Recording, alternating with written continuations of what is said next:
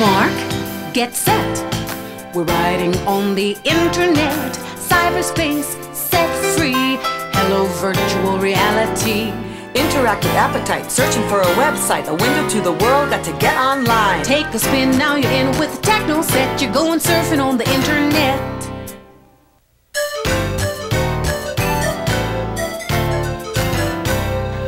Hey there, it's us again. This is my brother Peter, Mom and Dad, and I'm Dasha. Today, we're going to be showing our friends Andrew and Lisa the basics of the internet, and we thought you might want to come along. It'll be cool. Now here's a little background. When we installed internet access on our computer, I got the whole family involved. It's true. Everybody had their own tasks to do. It was a lot of work, but it was really worth it. Now that I've gotten on the internet, I'd rather be on my computer than doing just about anything. It's really cool. The internet gave us a whole world of exciting new possibilities. So I guess this is a story of how it changed our lives. Maybe it will yours too, with the Kid's Guide to the Internet. Take a spin, now you're in with the techno set. You're going surfing on the internet. As Rich told you, we installed the internet on our computer just a short time ago, and I haven't been able to get the kids off it ever since. Not only do they play the typical computer games that all the kids enjoy, but their curiosity for learning has skyrocketed.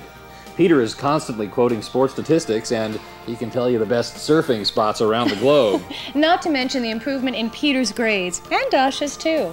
Having the internet in our home has had a great impact on our lives. Rich keeps up with the stock market and our investments, and I'm able to pay the bills in half the time it used to take me. And the kids are improving in their grades and communication skills. Which makes me happy, as I would sure like them to go to college someday.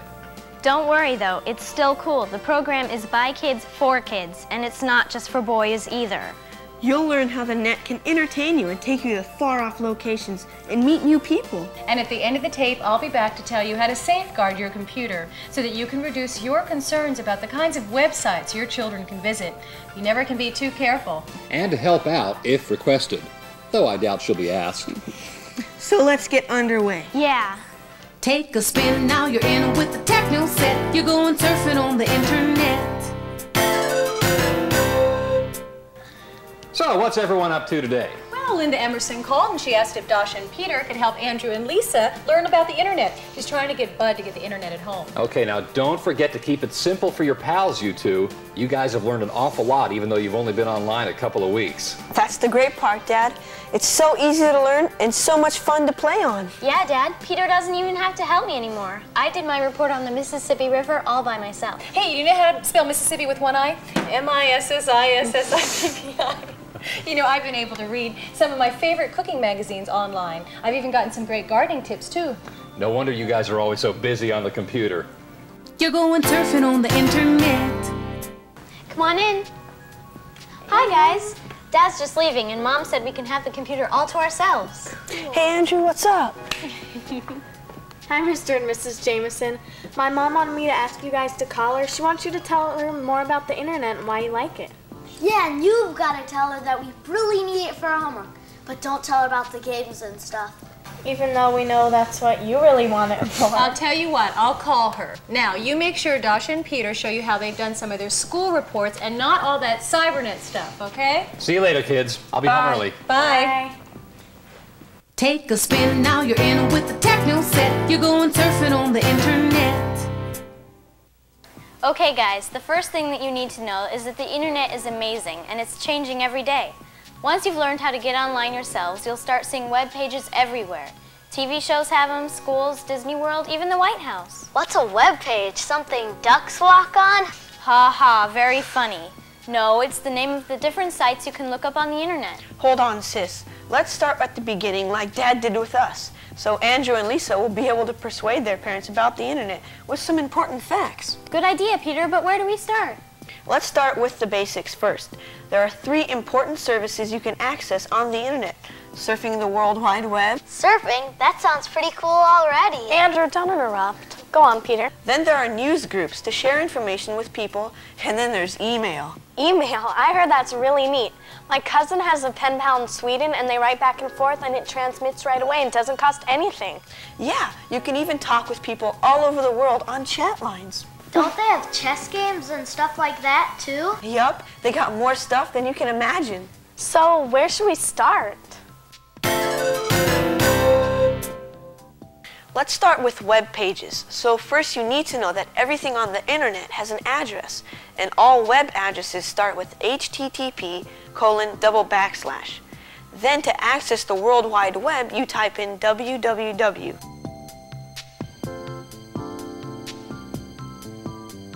And the next thing you'll type will be specific, directing you to a particular website, like MTV. Or you can just surf the net using a search engine to help you locate information on any topic you can think of. For instance, I used the World Wide Web to search the archives of the Smithsonian Museum a few weeks ago. I also had to do a homework assignment about the Wright brothers for a history assignment. Can you show us what you found? Sure.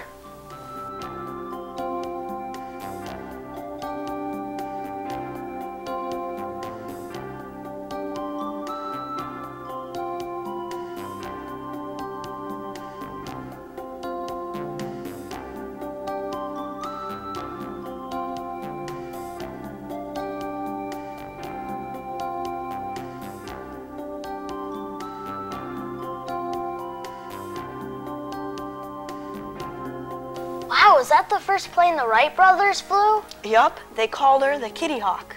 So that means we can visit most any museum in the world without even leaving home? Not just museums, you can go anywhere on the net and access resources from around the corner or to the most remote regions of the world. Now that's amazing. So where else can we go? Want to write a letter to President Clinton? Would he answer us? I bet he would. Let's tell him how much we love the internet and that he should try to get more computers for our schools. But how do we even look up the White House? You type www.whitehouse.gov.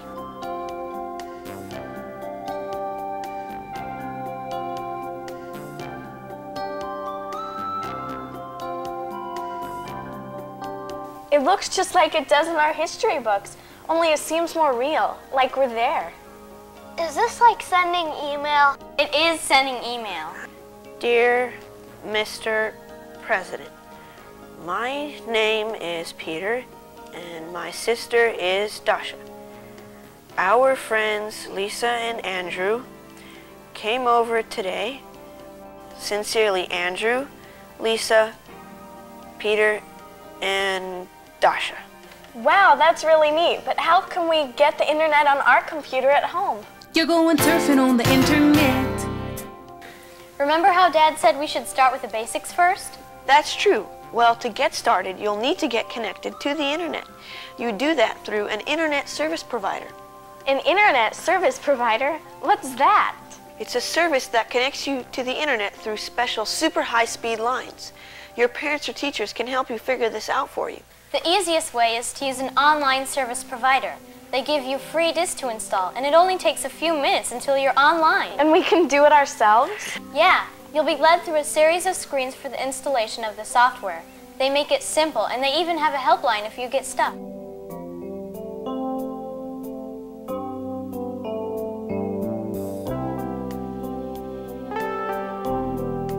You'll need to type in your name, address, and credit card information. Be sure to ask your folks for permission to use it.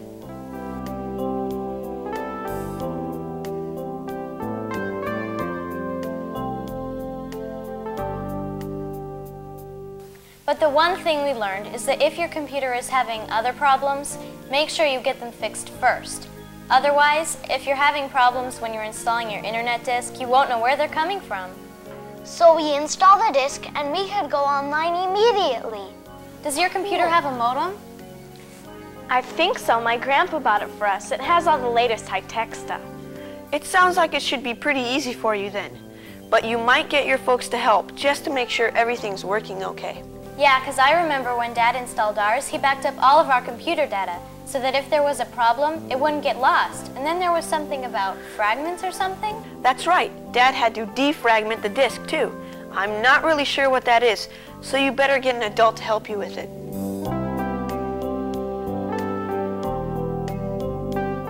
You're going surfing on the internet. Well, now it's time to get online through our internet service provider. Here we go. To get online, we need to type in our password. Since your internet service provider is like your own post office box, you need to access it with your own private code.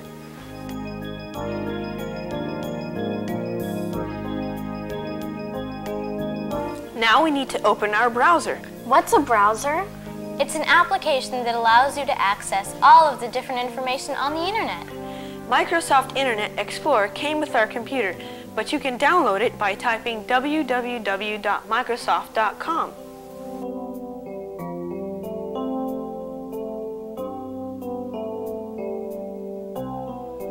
Or you can download the other popular browser, Netscape Navigator, at www.netscape.com.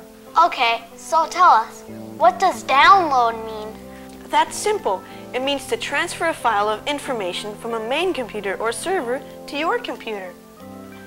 So once you have loaded your browser or already have it on your computer, you'll open it and it will give you a selection of search engines.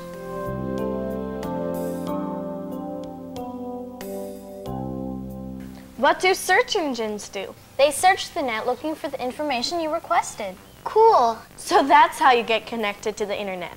And the search engines will show us all the millions of pages of websites and chat lines and games and everything? It's all right here at your fingertips. How do we decide which search engine to use? They all have similar information, but they organize it differently. Everyone has their favorite, right, Peter? Yup, the search engines identify different categories and topics. When you decide what you're interested in, you click on the topic from the menu, or type in a specific web address or word to identify a particular topic. Then the search engine links you to your selection. Yahoo, I've heard of that. So it's a search engine, right? Can we look at it? Sure, we just click on it and the next thing you know, we'll be surfing the net. Wow, look at all the choices. Let's look at Yahooligans for Kids.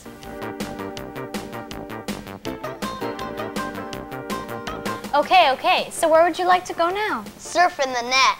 Okay, first we need to select a topic from the menu. Where would you like to go? Let's check out astronomy.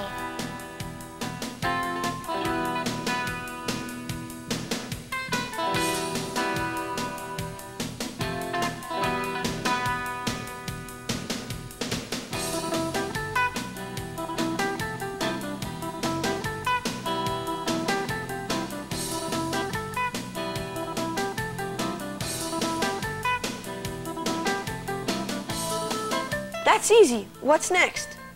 I need to do a school project on ancient Egypt. Would they have anything on it under countries? Let's see. First we check around the world. Next, countries, and there it is, Egypt.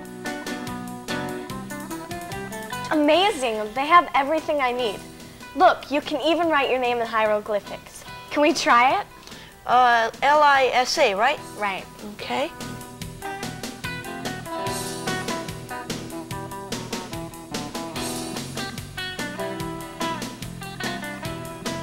Can we do something fun? Maybe play a game? Well, let's bookmark the page so we can find it real easily.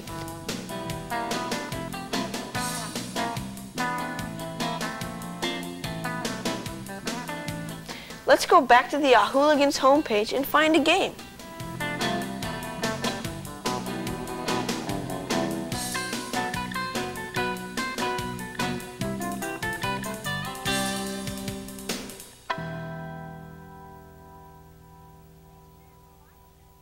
They sure have a lot of them. Too bad we don't have time to play them. You're right, Dasha, but the tour was awesome. I can't believe how easy it is to surf the net.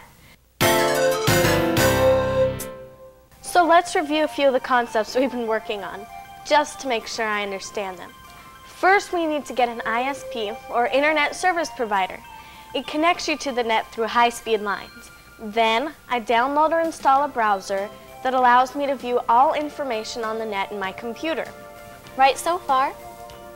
Then I open my browser to a choice of search engines that look up menus of almost anything I can think of, whether it's my project on Egypt or Andrew playing games. It sounds complicated, but really it all happens behind the scenes, so it's easy for you. And you're right, you can find anything from planning a vacation to MTV or real-time live audio. The net is fabulous. What are web addresses?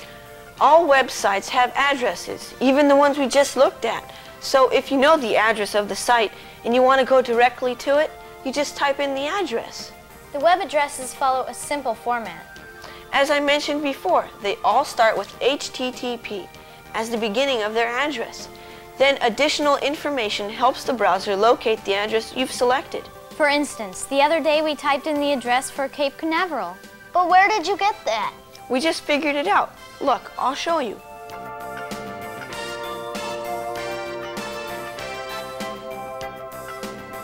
A lot of addresses are easy to guess. If they're very well-known places, they probably just use their name. And then you only need the last identifier.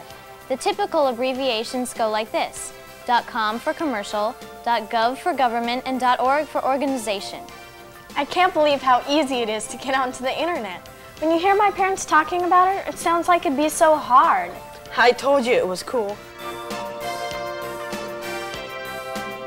You're going surfing on the internet. I saw something about news and current events online. Can you look up newspapers too? We always have a social studies test on current events. Yup, the internet has news lines that give you up-to-the-minute information from the Los Angeles Times, CNN, the New York Times, and the Wall Street Journal.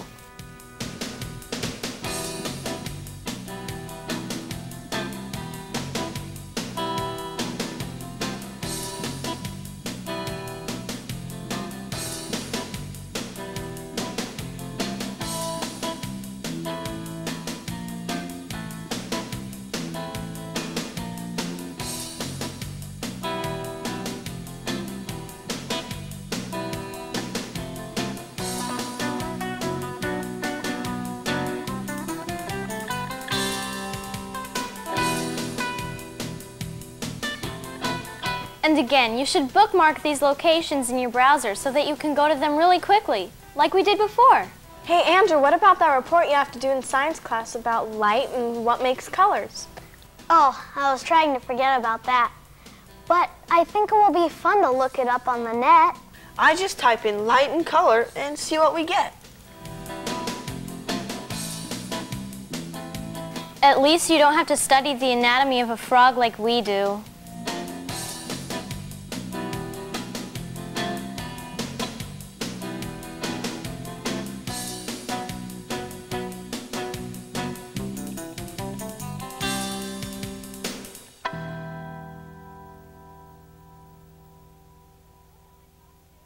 Can we look up my frog too? I can get a head start on my homework. I'm so glad we don't have to dissect them like they did in the old days.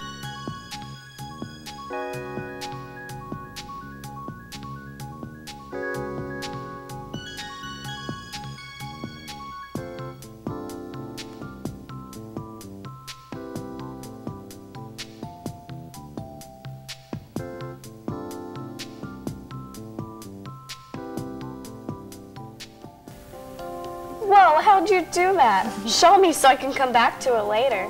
Lisa, either we're gonna have to get Dad to install the internet right away, or have Mom take us to the library to use it. And I'm sure Mom will talk Dad into it, since she hates chauffeuring us everywhere. And there's so much more you can do. Hey gang, here's a cool site you want to check next time you're going to the movies. They have hundreds of movie reviews and it's free too.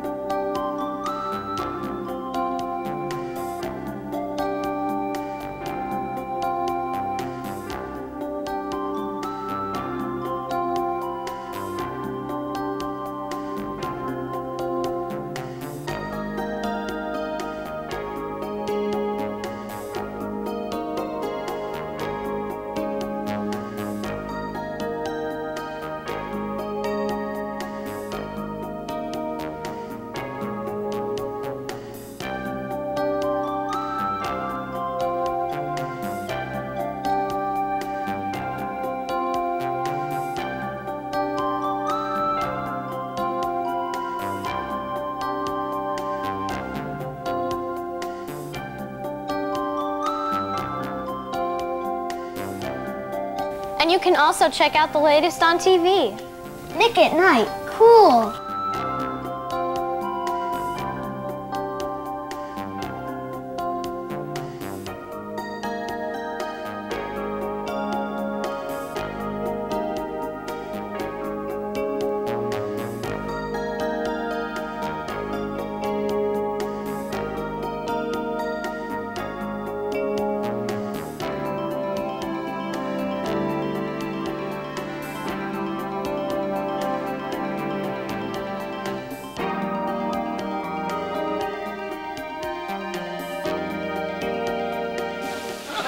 ain't going to a warrior if I gotta swim all the way.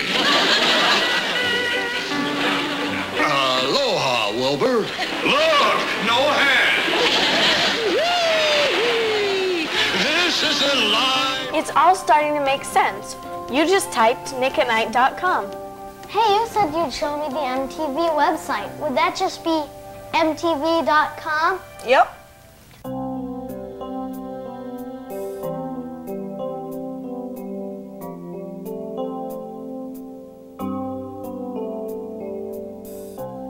Someone said you could order concert tickets over the web. Is that true? Sure. My mom ordered tickets from the net to take me to the Russian ballet for my birthday.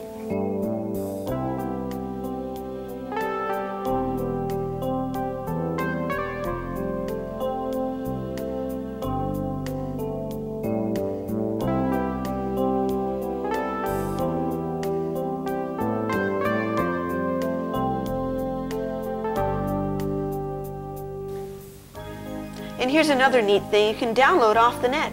Free screensavers. Really? Show me how to do that. I hate the ones we have at school.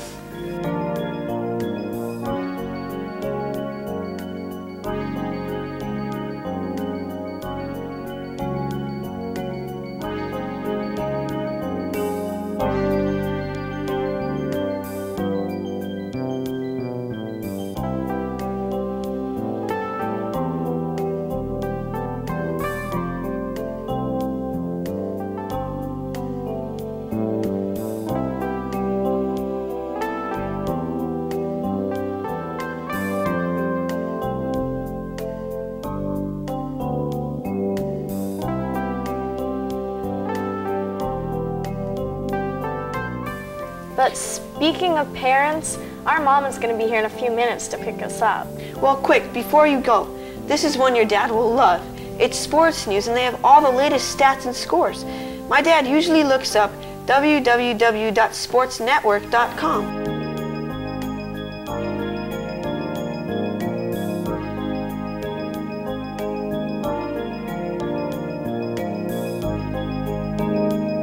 Lisa, that would be a good one to show Dad. Then maybe he'll get us the internet at home. And that's not the only site with sports information. There are tons of them.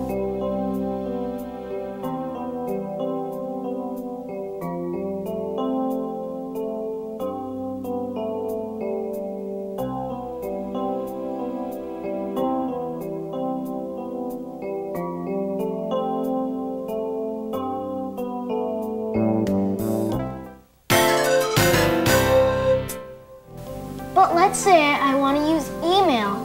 You know, email is still the #1 use of the internet. It's easy to set up the email program provided with your online software. And it's really easy to use, too.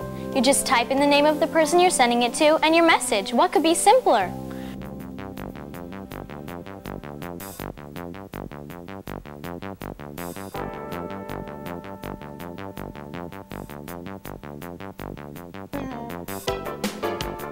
And here are some places you can get free email: www.juno.com and www.mailzone.com. What about if I want to do my own homepage? Now that's a big project. You'd better get someone to help you. But you can get a head start at www.cnet.com, Central Hands PageMail.html.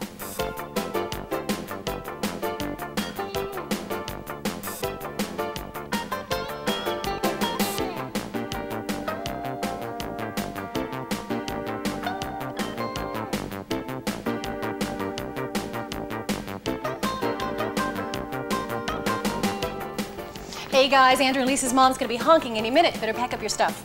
Thanks, Mrs. Jameson. Oh, you're welcome, Andrew. So, did you learn anything important today? Are you kidding? I can't go another day without the internet.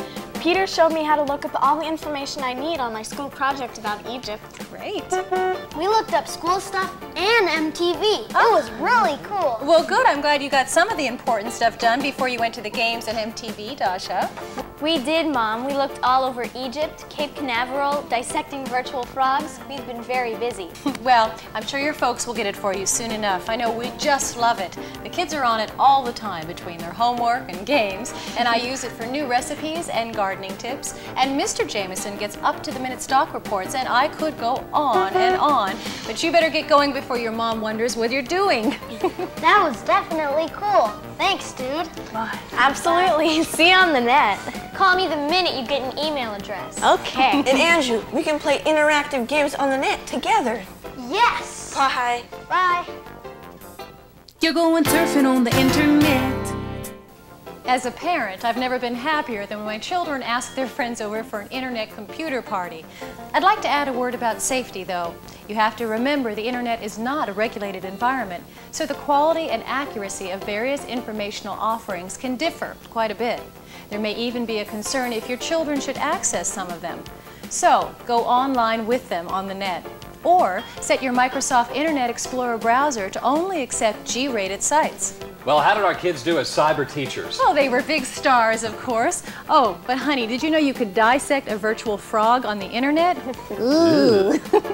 Oh, did you get those Rolling Stone concert tickets? And the whole family can go, right? I mean, you can buy tickets online. I don't know. What do you think, kids? Yeah. Surf's up. See you on the net. On your mark, get set. We're riding on the internet. Cyberspace set free. Hello, virtual reality. Interactive appetite, searching for a website, a window to the world, got to get online. Take a spin, now you're in with the techno set. You're going surfing on the internet.